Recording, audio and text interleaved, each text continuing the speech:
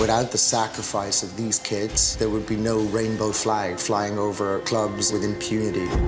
This bar became a spark to light up a whole movement. This group of kids were family. They love each other for who they are. As most teenagers are, they're lost, and they're trying to find acceptance. It's important to be able to understand what it took and the sacrifices other people made. Hello, Danny dear. What do you think of this nasty little gay place? Cute, isn't it?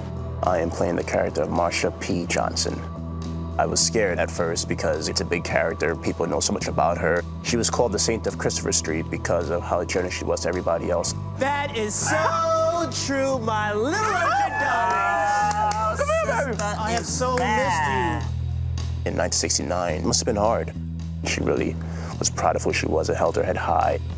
Marsha Johnson. Marsha P. Johnson, if you please, darling. What does the P stand for? Pay no mind. All right, it's a raid. Get in a line up against the wall.